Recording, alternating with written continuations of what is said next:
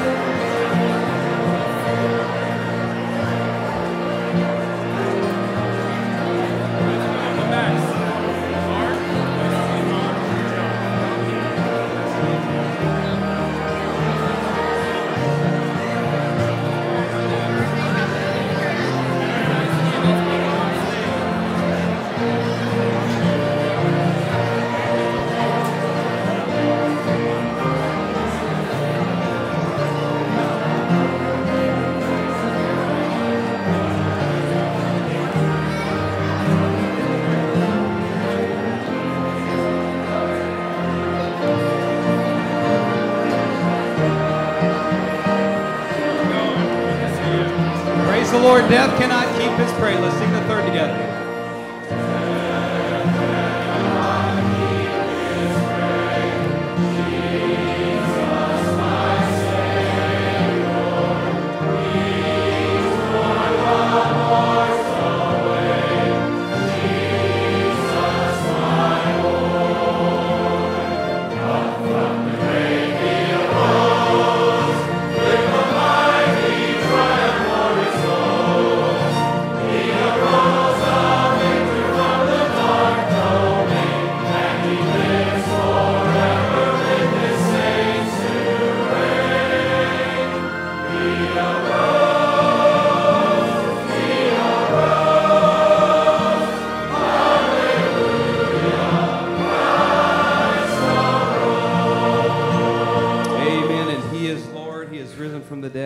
Let's sing that chorus together. He is Lord.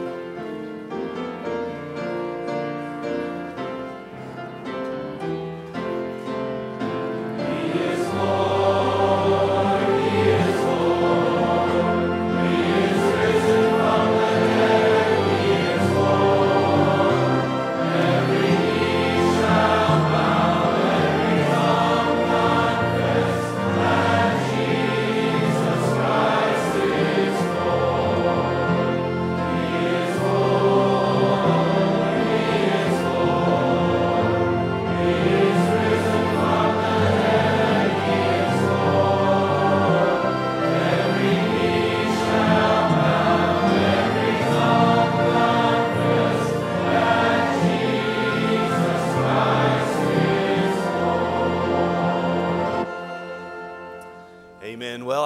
Wish we could say to you that we had somebody saved today, but we did not have any professions of faith today. But I can say this, the gospel was proclaimed and given as clearly as we can, and we trust the Lord to give the increase.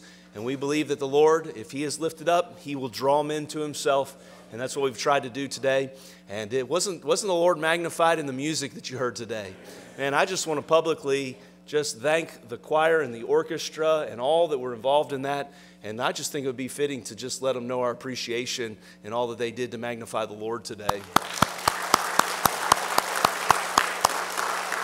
And I know you'll get to hear them again tonight as they want to sing about the Lord. But let's go to Him in prayer. Heavenly Father, we want to thank You that You are risen from the dead. And because You have risen from the dead, we recognize that You are Lord.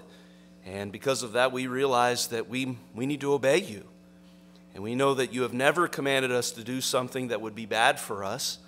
And so I pray that You would teach us humility and give us faith and grace to obey. And I just thank You for the gospel that changes lives as well. And I pray that we would continue to preach and proclaim the gospel and that we would be able to see people get saved. And Lord, we just thank You for how You're building Your church and the way that You're working. And it's in Jesus' name I pray. Amen. Thank you. You may be seated.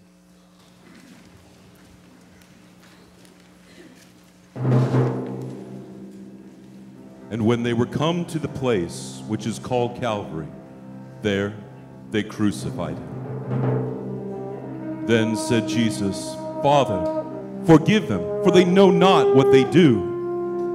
And they parted His raiment and cast lots. And a superscription also was written over Him in letters of Greek and Latin and Hebrew. This is the King of the Jews. And it was about the 6th hour. There was darkness over all the earth until the 9th hour.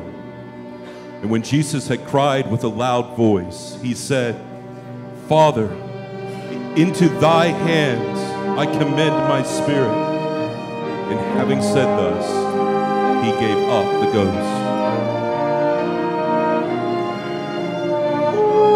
Now upon the first day of the week, very early in the morning, they came unto the sepulchre, and they found the stone rolled away from the sepulchre. And the angel said unto them, Why seek ye the living among the dead? He is not here, but is risen.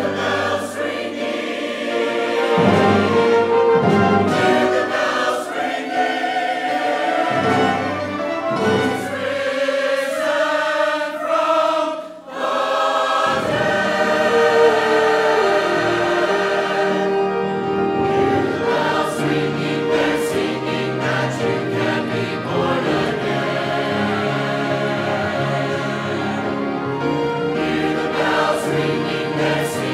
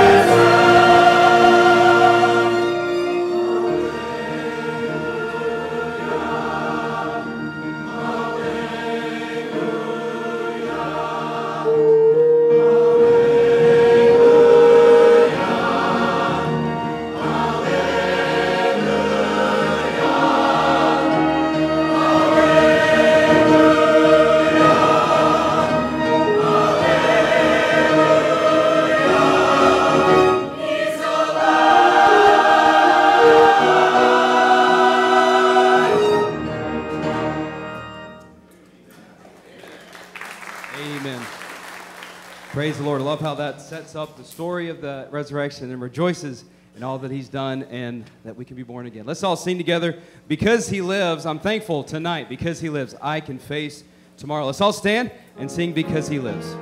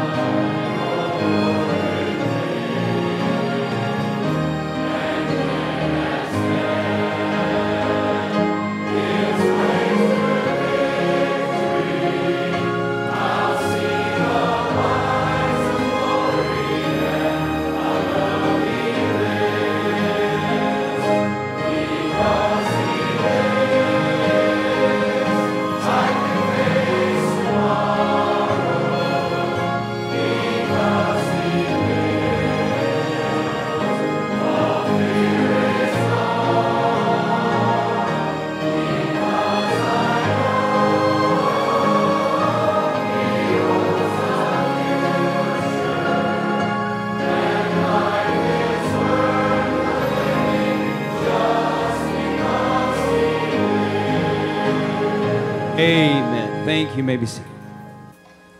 Amen. Well, I praise the Lord that the Lord lives and he's still working today. You know, I think we hear a lot of negative news, and you just understand how a lot of people are turning their back on faith, and the fastest growing religion in America is no religion and those kind of things.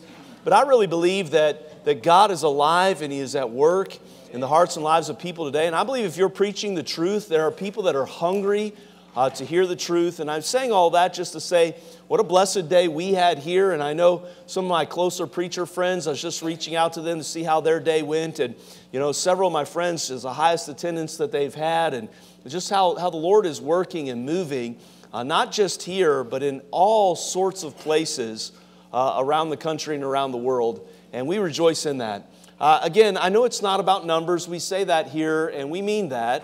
But numbers allow us to just kind of analyze and see things. And so, again, I've been pastor here for a little over 8 years, and the largest attendance we've had in any service was this morning. 672 people were here in our services today, and I praise the Lord for that. Well, we can celebrate that. But the reason I'm bringing that number up is just I want to keep in front of you the presentation that we gave last Sunday night about the need for seating. If you were in the auditorium today, you saw that there's a need for seating. And I'm thankful for how the Lord works in certain ways, because I believe He confirmed a lot of our numbers. I want to share this with you. In the auditorium today, just in the auditorium, not counting all of our children's programs and nurseries, in the auditorium today, not counting the people that stayed on the platform. Not everybody stayed on the platform, but most of the choir stayed up, some of the orchestra stayed up.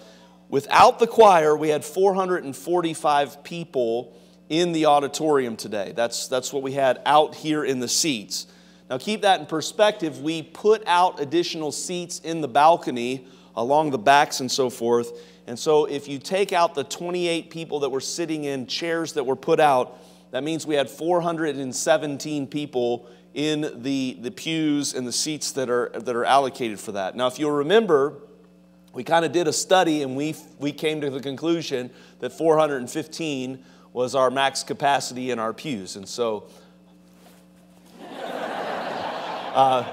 I'm just thankful that it confirmed the accuracy of what we were predicting. Now you say, well, I know we could have fit a few more in there. Well, I realize that too, but I mean, I think we saw how it felt with having 415 people in these pews. And I will say this, sadly, we did have a family that left.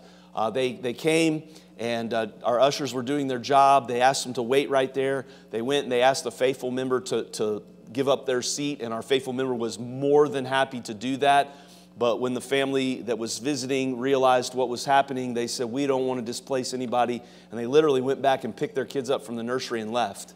And yeah, that hurts our hearts, and we don't like that, and we don't want that. And so again, just presenting to you the need, I mean, for a day like today, if we're going to continue to grow the way we have been growing and be able to accommodate the people as they come, to have 526 seats that can be schematically proven, can be put in here, not only would that give us the additional seating capacity, but it would help our ushers. I think you could see on a day like today, just trying to find a spot for somebody, it would just make it so much more clearer that, hey, we've got 4 seats here, 5 seats here, and we're able to accommodate the people that God is sending our way. And so, again, just trying to keep that in front of you. And so keep in mind, next Sunday night after the service, we're planning on voting on this project. Presented it to everyone last Sunday night for the seating capacity change and the cost involved in that. And so if you have any questions or concerns, I really, really implore you to come speak to me. Talk to Brother Corey. He's done a lot of research and help with this as well. Talk to any of our deacons. We want full disclosure and transparency. We want to answer your questions and concerns, and I hope that you feel comfortable in that. But just be reminded, next Sunday night we'll be voting on that. Let me give you some other announcements. I want to continue to pray for Liz Holmes and Christy Daniel and Miss Harriet. Good to see Miss Harriet tonight. Glad you're here after her surgery. Pray for Catherine Armanot having surgery on the 9th and continuing to pray for her.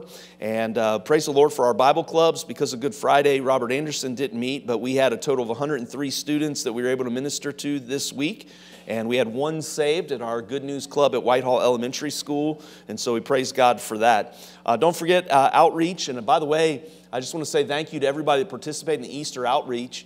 I've said to you, we can't control how many people come, but we can control how many people we invite. And we invited a lot of people. Our church was able to pass out all 8,000 of our invitations. And I know there's probably a few floating around in cars here and there, but for the most part, we passed out all 8,000 invitations. I appreciate everybody that got involved in doing that, and that was awesome. We had 6,000 mailers. That's 14,000 invitations that went to people. We also advertised on Facebook, and we're just trying to utilize media outlets. You know, you can complain about how bad media is, but why not use it for the sake of the gospel? And so we praise the Lord for your help in the outreach there, and I believe the Lord was honored and the Lord blessed that. And, you know, by the way, if you have somebody say, well, I know somebody complained about that, so what? I don't care. Complain on, you know. I'm trying to get the gospel out, and the gospel sometimes offends people, and I'm not going to be deterred by some crank on Facebook that didn't like that they got a mailer in their mailbox inviting them to Easter Sunday. I just really don't care about that at all. But anyway, I just want to remind you as well, those of you that put out yard signs, if you can help us out, I don't want to be tacky, so Easter's over, so make sure you pick them up and dispose of them properly. If you were able to put one of those yard signs out, I would appreciate that very, very much. How many it annoys you when you go by a church and on their church sign they're advertising a revival meeting that took place 3 months ago? Yeah, I don't like that. But anyway, help us out. That would be much appreciated. On April the 4th at 10 o'clock, there's going to be a women's Bible study in the Oak with Joanne Nix. We hope that you can join there. The ladies' table talks will be on the 16th. So we got some ladies' meetings for you if you'd like to join there. Ladies' table talks will be at 2:30 on the 16th in the Oak as well. They're asking you to bring some canned green beans and corn for the ministry that they're working on.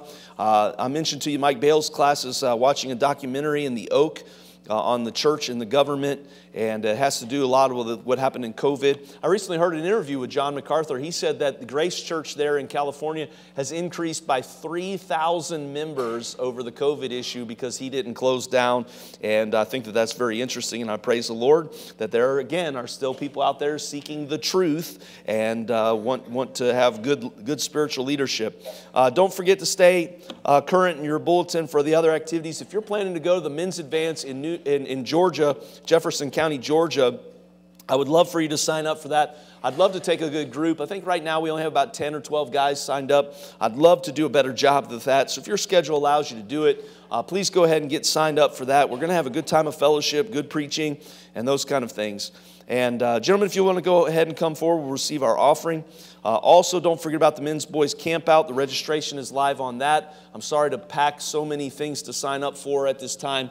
But we want to get ready for the summer there and make sure that we have the space reserved for the men's boys camp out. And of course, I'll remind you, men's boys camp out is for all men and boys of all ages. Of course, if your kids are minors, you need to be there to kind of chaperone them. But otherwise, we want everybody to come. So even your little guys, they have a great time. It's good for them. They get dirty. They play in the dirt. They try and catch frogs and whatever. It's really good for them. And so I want you to be there. It's good for them to be around other men who are also dirty and stinky as well. And so it's really, really a good time. And we have some spiritual challenges, and just to hope that you'll be there. So again, I hope I'm not missing anything, but stay current in your bulletin. All right, let's pray. Heavenly Father, I do pray that you would use what is given today to further the gospel. And we certainly thank you for the way that you're working in our church and our ministry. And please, I pray that you'd help us to be rooted. Help us to just be grounded in the truth and mature in our faith. And that would produce a unity amongst us as we try to shine brightly for you in our community here. And I just pray that you would be pleased tonight by the way we give and the reason we give. And I also pray that you would bless the preaching and teaching to follow. And it's in Jesus' name I pray. Amen.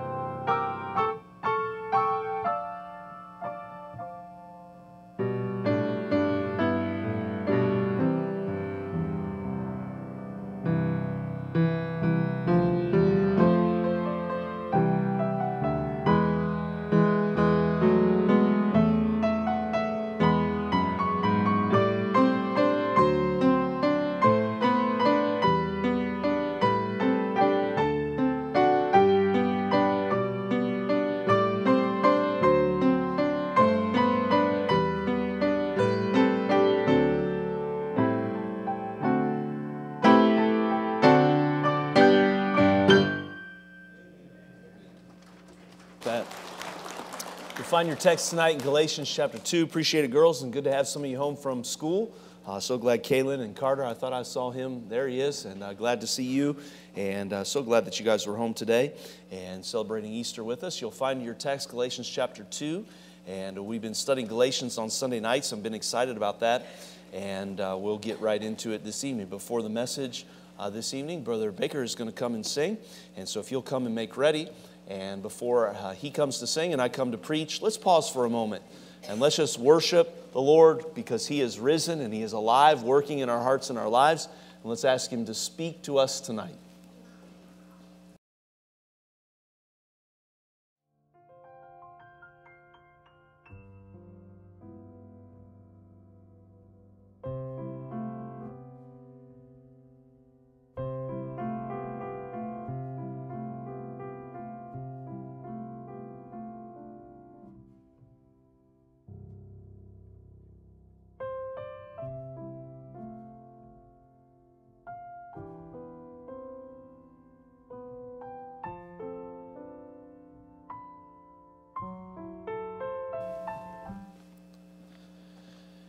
Heavenly Father, I praise you for being a living God, and we know that because you're alive and well, that you're working and moving in the hearts of your people, and that people are constantly being saved and coming to you, and people are constantly growing in their faith and roots going down deeper. And we thank you for the work that you're doing. Even in the darkness around us, we know that the darkness cannot overshadow the light, and we rejoice in you and we worship you. And I pray tonight that you would, because you're alive, you would speak once again, as you have so many times in this place, through the preaching and teaching of your word. I pray that your Holy Spirit would be moving and working in our hearts, and that we would be receptive to listen. Lord, we sure do love you and thank you for your grace toward us. And it's in Jesus' name we pray. Amen.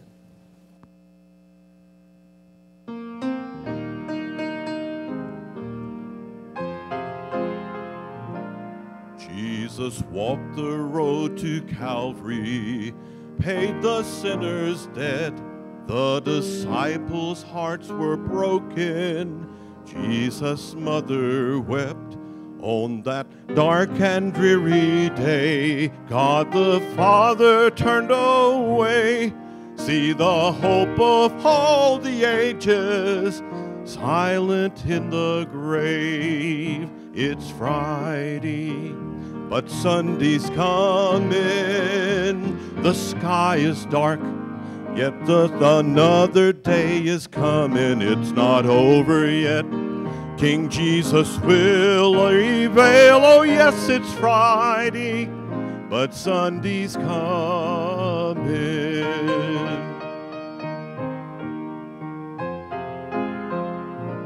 Every day the wicked prosper, good men suffer pain. Satan seems to gain the victory, mocking Jesus' name. Many Christians suffer so, and their tears of sorrow flow. Is the God of all the ages still on heaven's throne? It's Friday, but Sunday's coming. The sky is dark, but soon another day is dawning. It's not over yet.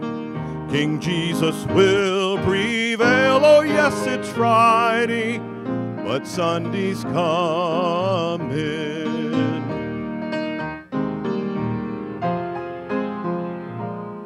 When you come to death's dark valley, feeling pain and loss, just remember Christ your Savior on his rugged cross.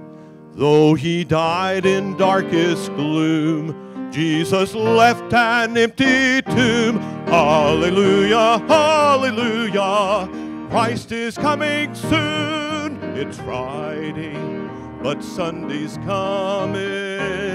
The sky is dark, but soon another day is dawning. It's not over yet. King Jesus will prevail. Oh yes, it's Friday, but Sunday's coming. Oh yes, it's Friday, but Sunday's coming.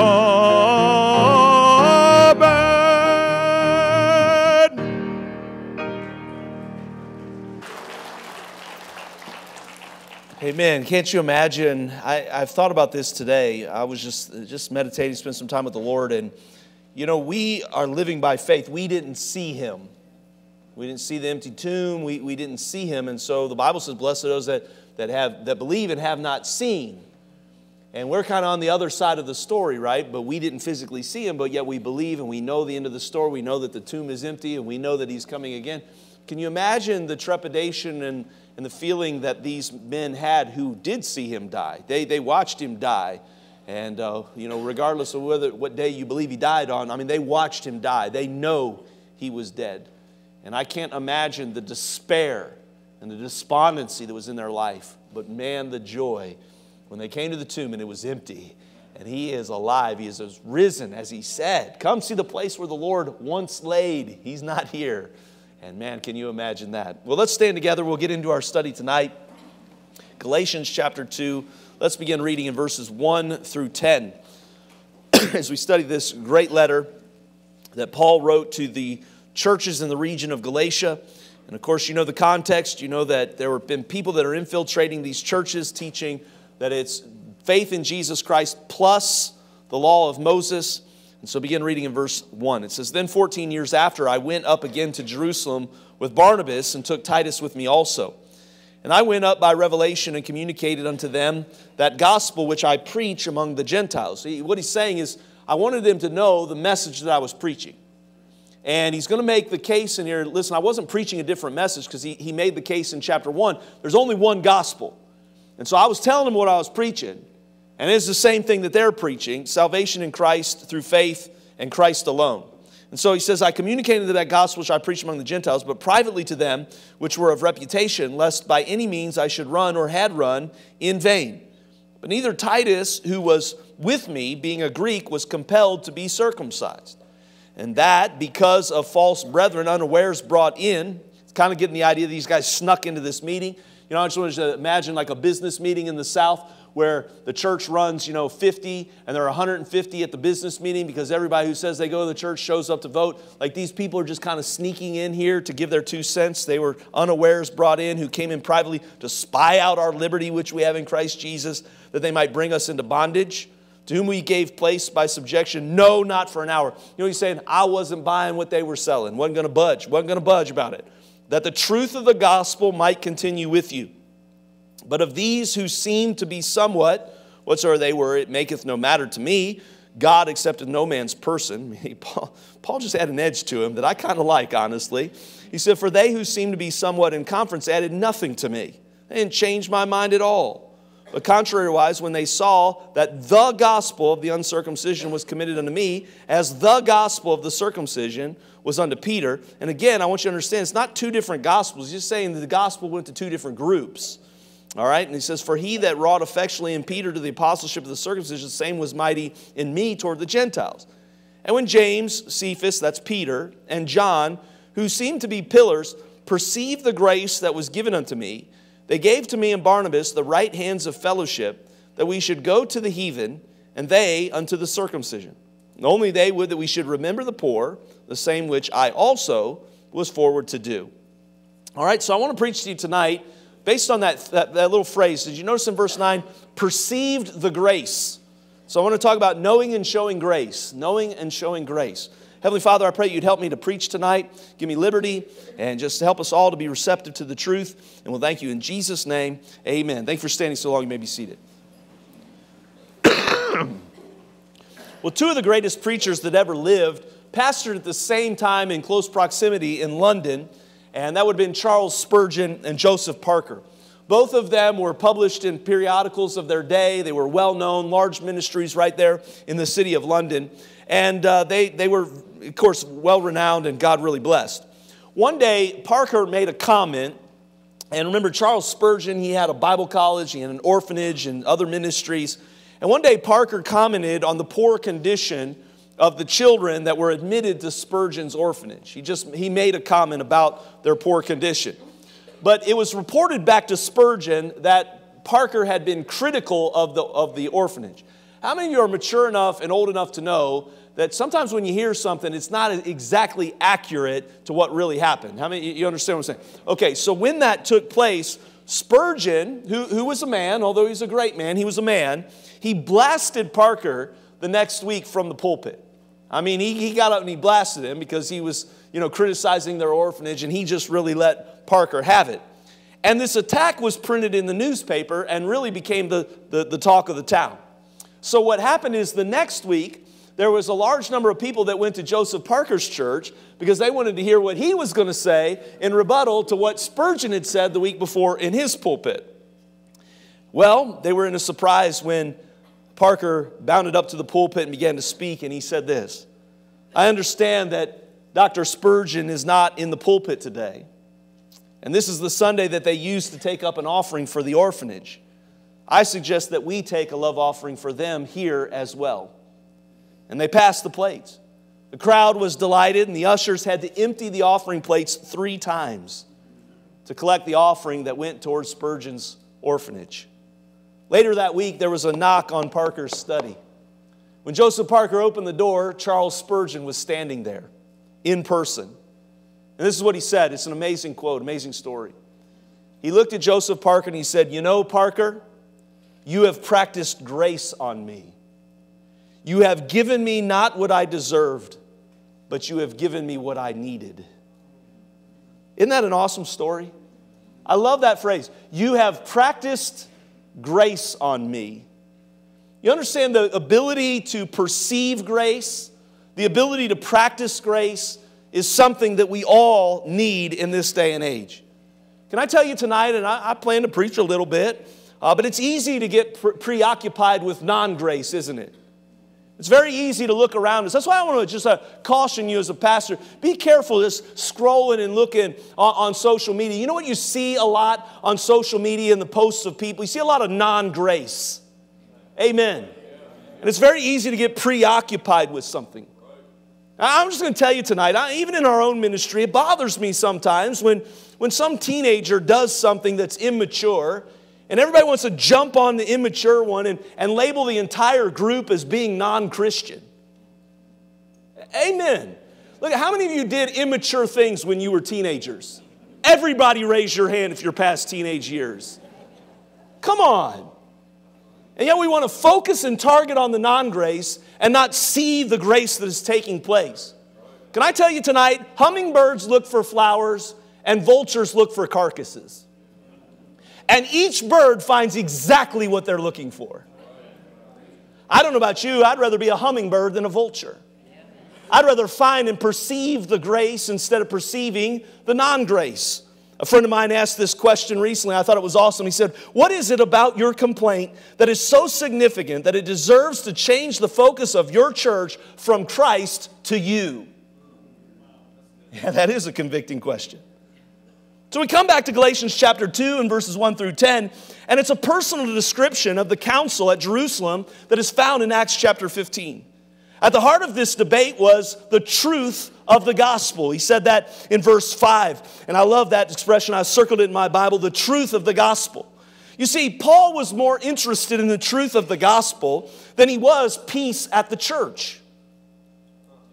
Now, I think most churches today just don't want to ruffle anybody's feathers. They don't want to get anybody upset. They want peace at any price. And that's not how the Apostle Paul rolled. Listen, I want you to understand, I don't think we ought to stir up trouble and look for trouble and start trouble. Nobody wants trouble. But I'm simply saying we should not be peace at any price. We should make sure that we understand that, listen, the truth of the gospel is so much more important than unity or peace in the church.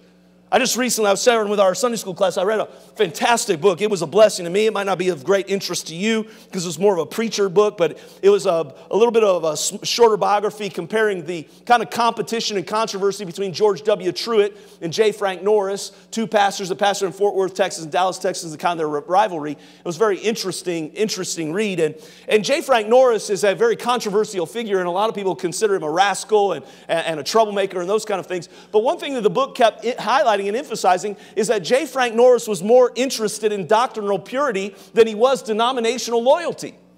See, I'm not chasing after anybody. Both of them were Southern Baptists, and both of them had impact within the Southern Baptist Convention. But one of the reasons why a lot of people didn't like J. Frank Norris is he didn't care about denominational loyalty. What he cared about was doctrinal purity. And I don't know about what he was like, and if he was a rascal and he was a jerk face, I don't know. But I know this, doctrinal integrity is more important than denominational loyalty. And Paul was that way. I mean, he saw the issue plainly. He came into this meeting and he said, listen, some of these people were important people, but they didn't impress me that much. Because I wasn't interested in who you were and how important you were and how much power you had and how significant of an individual, how big your church was. He said, to me, the truth of the gospel was what made the difference, what was important to me. You see, to him, it wasn't a matter of Jewish customs or Gentile customs. It was of fundamental importance regarding the truth of the gospel. You see, having believed in Jesus, Gentiles had been accepted by God in Christ, and to him that was enough. It didn't matter to him if you were a Jew. It didn't matter to him if you were a Gentile. It didn't matter to him if you were formerly a pagan, if you were formerly a Pharisee. It made no difference to him. If you believed in Jesus Christ, then you were accepted by God in Christ, and that was enough. And he said nothing further was needed or necessary for salvation. That's what he believed. That's what we believe. And so he comes to this meeting. And you gather from these 10 verses here that this was an intense meeting. Now, I imagine if Paul was involved in it, it was intense. It's an intense meeting, and it was an important meeting. And can you imagine the people that were in this room? I'm always blown away about that things in history. One time I took a tour of Jefferson Davis's house in Richmond, Virginia. And when he was on the run from the Union Army during the time of the Civil War, the Union soldiers came in and took over his house, and they were traveling with Abraham Lincoln. And Abraham Lincoln, there was this little tiny room in that house, and they said Abraham Lincoln, just passing through, stopped in, and he ate his lunch in this room. And we were standing in that room. It was a little room. I was standing there with me. I thought, this is so cool. I mean, Abraham Lincoln was eating his peanut butter and jelly sandwich right here at this table. And I thought, man, could you imagine the things that talked about and took place in this room? Could you imagine the meeting between the Apostle Paul, Peter, James, and John? These are significant people right here in this room. Now, let me clarify. The James here, there's a lot of Jameses, so you want to be careful. The James here was not one of the 12 disciples, James. This was the half-brother of Jesus, James. So if you're not familiar with that, James, the half-brother of Jesus, was the pastor of the church, the large church in Jerusalem. James was the one that wrote the epistle in your Bible, the half-brother of Jesus. He was a significant individual. And here you have James, the half-brother of Jesus, the leader of this great church. You have Peter. I mean, Peter, you know Peter. And then you have John the Beloved. I mean, man, John the Beloved, this very significant, the closest person, humanly speaking, to Jesus in all the world. And Paul, all in this room, having a discussion. And I love how Paul calls them pillars. And so the question is, what would these pillars, what conclusion would they come to? And it says there in verse 9 that they perceived the grace. They recognized that Paul, wow, I see grace in Paul's life. I see grace in Titus. I see grace in this gospel ministry. I see grace all over this. They perceived, they saw grace. Now, I've said this quote to you on several occasions. I'll say it again here tonight. Those that know grace show grace. And I think that it's awesome. You have Peter, James, and John, men who were recipients of God's grace. You have Paul, recipient of God's grace, who should have been struck down dead on the road to Damascus, but instead he found salvation on the road to Damascus. These men knew grace. And they were demanded to show grace in their life. And it was perceived, it was saw. So I want to ask you the question tonight, we'll get into the sermon. What does grace look like? How do you recognize it when you see it? When was the last time you saw grace? So I want to just point out a few observations from our text and make application of it tonight. I want to give you 2 ways that grace can be perceived by others. Now, of course, this is not an exhaustive list. We believe in expositional preaching, so we try and take our points right from the text. And so we're going to preach what the Bible says. Even though there are other ways that you could perceive and practice grace, I just want you to see the 2 ways that I observed it here in our text. Number 1, grace is seen in investing in others. It's seen by investing in others. Look at verse 1 with me, please. It says, then 14 years after, I went up again to Jerusalem with Barnabas and took Titus with me also. So here's what we got. When Paul returned to Jerusalem, he was with Barnabas and Titus. Now, I want to tell you, that was quite a group of investors. Think about this tonight. Barnabas had invested in Paul. Look, you know the story. We study the life of Paul. We've been doing that on Sunday mornings for quite some time. And Paul has made mention of his past in chapter 1 already in the book of Galatians. It coincides with what we've seen in Acts 25 and 26 as well. Remember, Paul was a Pharisee of the Pharisee. He was a passionate, zealous Judaizer. And so he was passionate about the law. And his goal and passion in life had been really to destroy the church. That's what he was interested in. But all of that changed on the Damascus road when Jesus called him out. And as a result of meeting Jesus on that road, there had been a great change in his life. I'm talking about, there no more of a 180 has been done in somebody's life than in Apostle Paul. And there was a great change in him. But when Paul desired to join the other followers of Jesus, here's the testimony that it says in the Bible, in the book of Acts. It says, they were all afraid of him and believed not that he was a disciple. Well, you can understand that. That is a reasonable fear, by the way. This wasn't a bunch of Christians acting badly. This made sense. This is a man who probably had killed some of the people that they knew, imprisoned some of the people that they loved. He was a bad person as far as Christians were concerned, killing them, persecuting them, charging them. And so you can understand when he shows up in the congregation saying, hey, what hymns are we singing tonight? Everybody's going, yee. And I can see somebody going, well, they shouldn't have treated him that way. Listen, you know the rest of the story. Had you been in that congregation that day, you wouldn't have wanted to sit by Paul. You'd have been scared out of your mind. I can understand why they responded that way. But you can also praise the Lord that Paul responded the way he did. I mean, it would be reasonable again if Paul might have said something like this. Well, if that's how all Christians are, then who needs them? I don't need to go to church. I don't need to be around them. And he could have went on his way. But aren't you thankful that God has those special people in our life? And one of those was Barnabas. Listen, Barnabas had nothing to gain personally from befriending and investing in Paul. Nothing. But what he did because it was the right thing to do. And he goes after Paul. And he says, hey, I believe you. Come on in here. And he got to know Paul, and he got to understand Paul, and he encouraged Paul. And we know that's what we love about Barnabas. And aren't you thankful for Barnabas people in our lives? Listen, that God uses all different kinds of personalities and different kinds of people, different kind of gifts and different kinds of seasons. Listen, there are some people in your life, they're just Barnabas. And you know the Barnabas, we know that he was called the son of consolation, the son of encouragement. He was just one of those guys, man, you're the best. He'd see you in the hall, be like, you're awesome, man. You're the man. I love you. And that was Barnabas, always encouraged me. Listen, I understand you need a Paul in your life, and we'll get to that in a minute. Paul would have been more of the prophet in your life, telling you what's up, speaking the truth to you in love, because he cares and concerns. Listen, you need that person in your life. Hey, I don't want to get ahead of myself, but we all need somebody to kick us in the spiritual seat sometimes. And then you need to have somebody come by after you've been kicked and go, you're awesome. That was Barnabas. And I love the fact that Barnabas came up alongside Paul and he invested in Paul. And how many of you would agree with me tonight that Barnabas got an amazing return on investment, an ROI, out of Paul? How many would agree with that? Amen. But I want you to see something. Not only did Barnabas invest in Paul, what we see tonight is Paul invested in Titus. You have to understand something in verse 1. Titus was not coming along on this trip because he was Paul's luggage boy.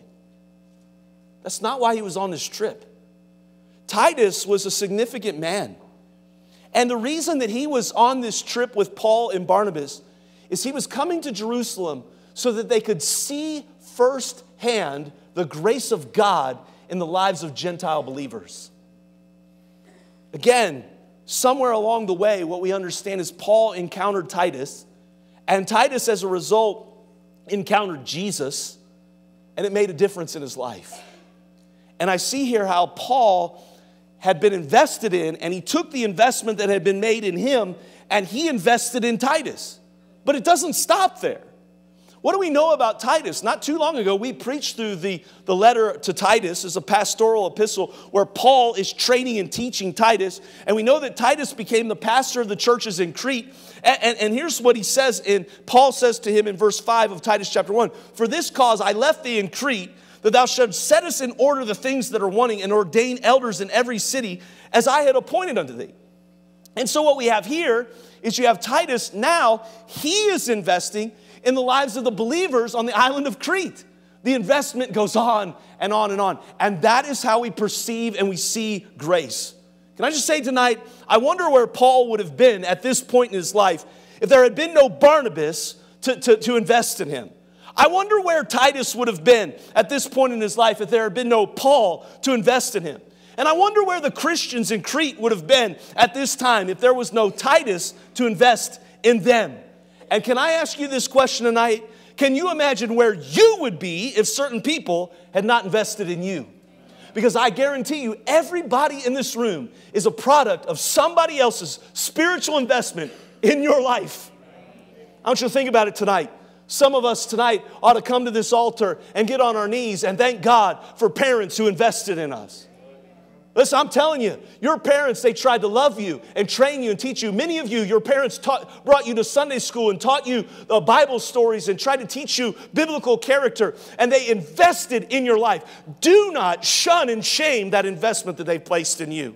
Some of you, maybe it wasn't your parents that did that. Maybe it's your grandparents. Man, thank God if you had a godly grandma or grandpa who had a tear-stained Bible, who knew the Lord Jesus Christ, and they cared enough about you to invest in your life. Tonight, maybe it's not a grandparent or a parent, but maybe there's a pastor that somewhere along the way invested in you and cared about you and preached to you and loved you and encouraged you and admonished you. Thank God for their investment in your life. Maybe it's a youth director that loved you and taught you and put up with you and went to youth activities and summer camp with you. Man, I thank God tonight for Brother Wally, who was my youth director. A man who was working 50 hours a week as an engineer, who would take personal vacation to take knuckleheaded teenagers like myself to camp on his own dime and on his own time. And he invested in my life. Praise God for that. Maybe tonight it's a dear friend. Maybe it's a Christian school teacher. It was somebody in your life that came alongside you, and they were a Barnabas to you, or they were a Paul to you, or they were a Titus to you, and they invested in your life. But it doesn't stop there. What about you? Who are you investing in? Who are you witnessing to? Who are you teaching? Hey, listen, a lot of us, we want to be encouraged by everyone, and we don't offer any encouragement to anyone. Listen, that's not the way it ought to be.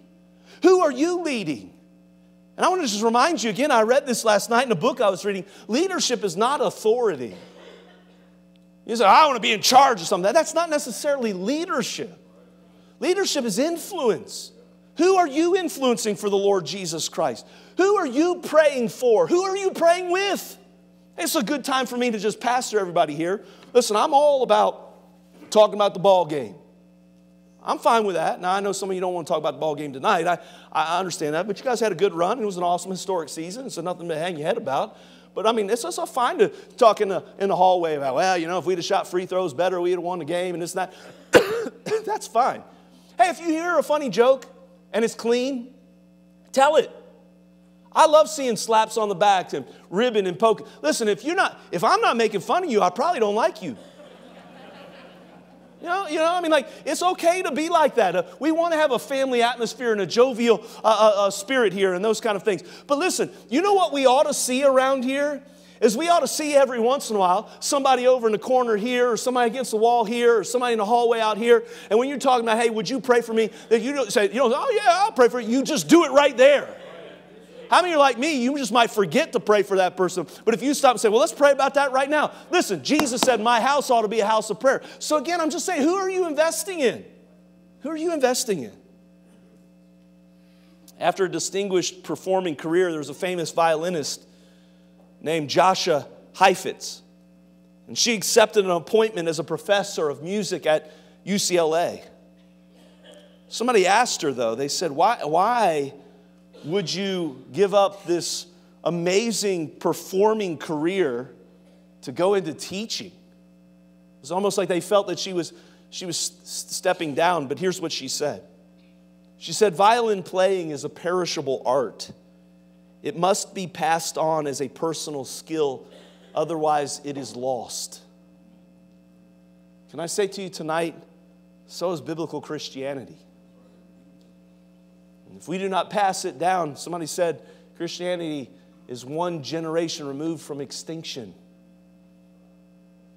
You want to perceive grace, you want to see grace, it's seen by investing in others. Number two, I want you to see this tonight. Grace is seen by cooperating with others. See, Paul's making a strong effort to show in this text that he is in agreement about the gospel with the Jerusalem leaders and that they are in agreement with the gospel with him. In fact, in verse 9, it says that they extended him the right hand of fellowship. Now, again, that's not just everybody getting together at church and shaking hands and hugging necks and slapping backs.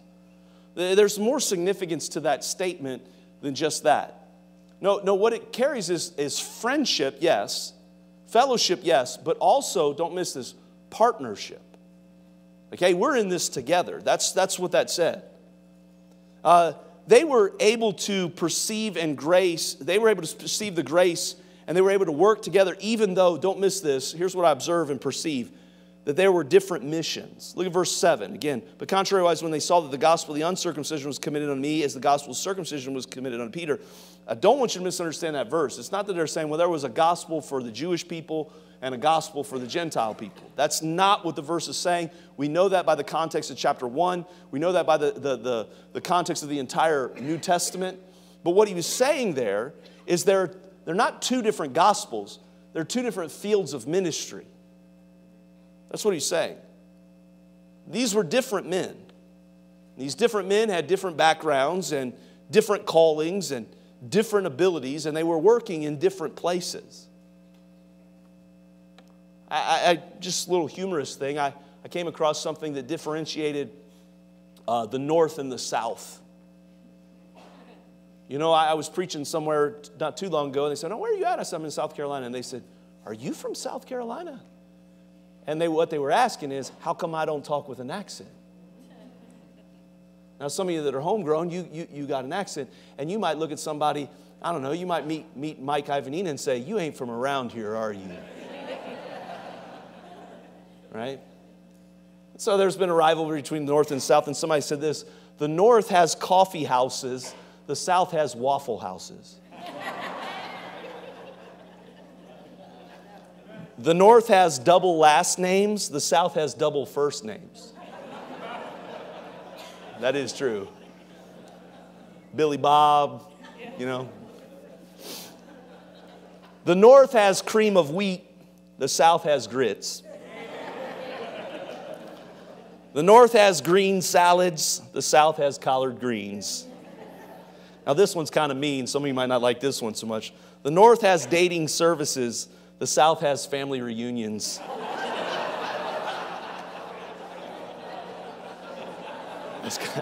That's kind of mean, wasn't it?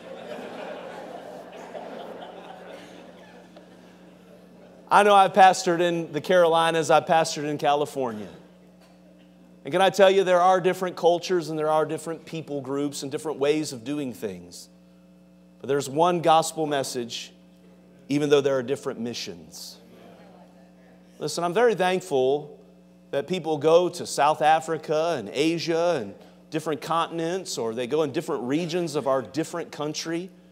And we need to recognize that grace is seen by cooperating with others. Let's just make, look, there's a reason we do what we do here. And I hope we have a biblical reason and a practical reason.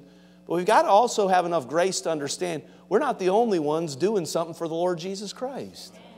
There are other people doing great things in other places with different ministries. And they may not always do it exactly the way we would do it.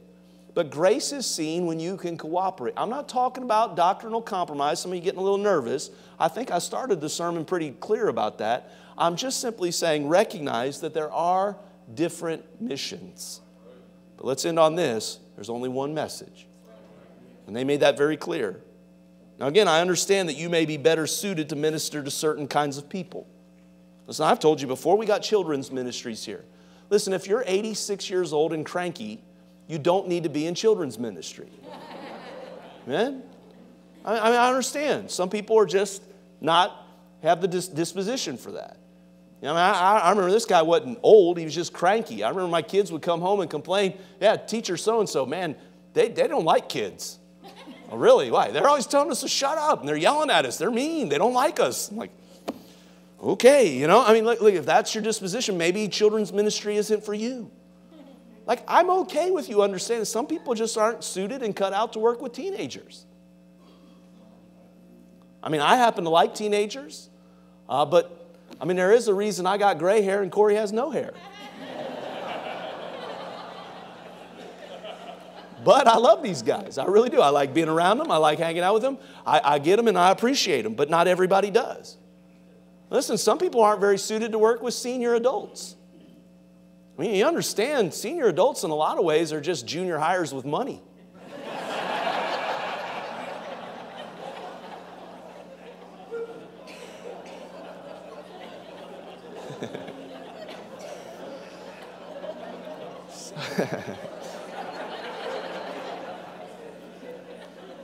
I mean, there's men's ministries, women's ministries, young adults, addiction ministries, and the list could go on.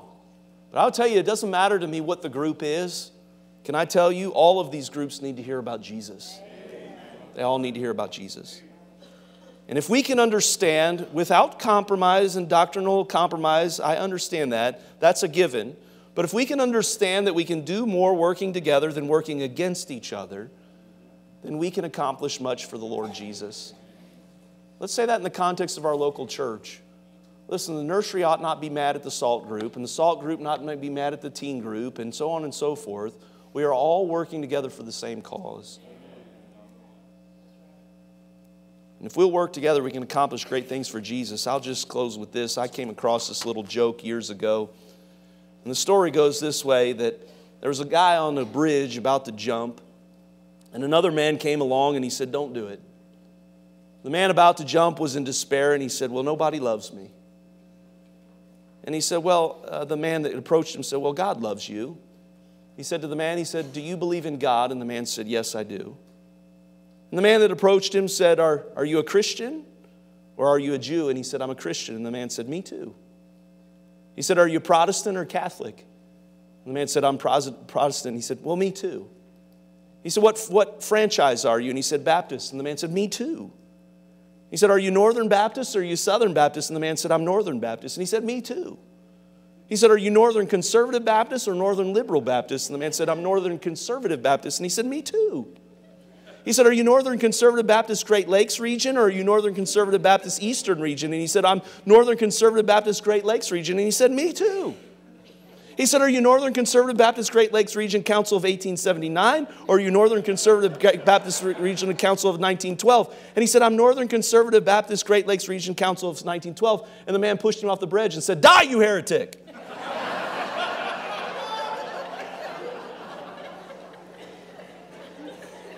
Do you understand what I'm trying to say is in so many ways we have so much more in common than we do in difference. And sometimes we just get real bent out of shape about those differences. I'm not preaching compromise tonight. Do not walk away thinking that. I'm just trying to be faithful to the text. And Paul said, "I have a ministry to the Gentiles, and I may not do it exactly like you do it here in Jerusalem, but I'm preaching the same gospel." The same gospel. Jesus plus nothing equals everything. Jesus plus something equals nothing. And Peter and James and John walked away and said, "He's preaching the gospel." And they extended in the right hand of the fellowship. And they were able to do more together than they were apart. And because of that, we perceive grace. We see it in action. Let me ask you some questions. Do you know grace? Now, if you're saved here tonight, I think you would say, "Yes, I know grace. I know grace." Well, then let me ask you, do you show grace? Do you show grace? Let me ask you a question tonight. Who has invested in you? As I look around this room, man, we have all been invested in. All of us have been invested in by someone. So the question becomes, who are you investing in? And I think this is a good question to end on. Do you work well with others? I mean, you ever seen that on a job evaluation or a school evaluation? Does not work well with others.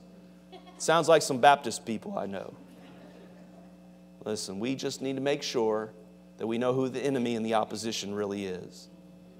And I hope that people that come in and out of our ministry, I know there's always going to be somebody that complains and doesn't see it the way everybody else does, but I hope by and large, when people come in, they can say like Spurgeon, "You have practiced grace on me."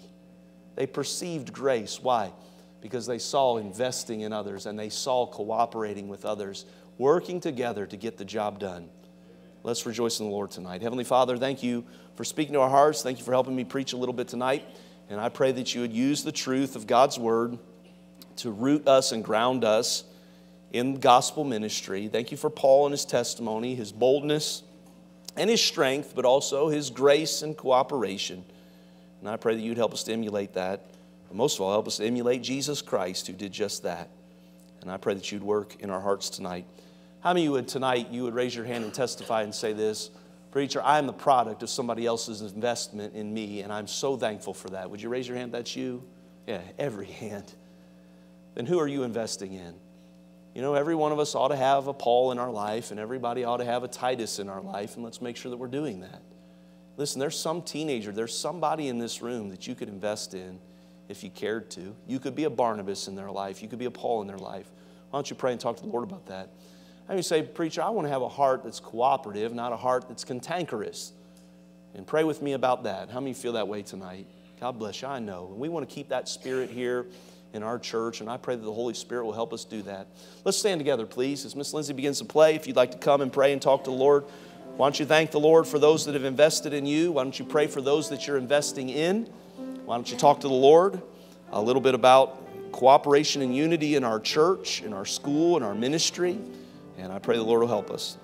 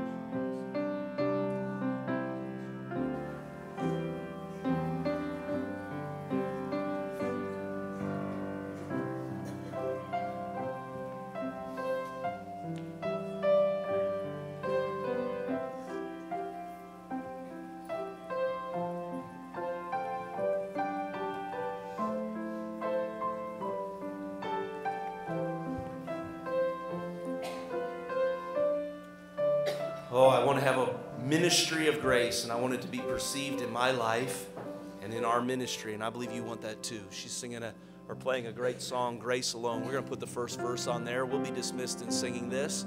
And I think it's fitting to dismiss in a hymn like that, and so let's sing this song. It's a newer song, not an old hymn, but it's a great message about grace, and so let's sing it as Mark leads us tonight.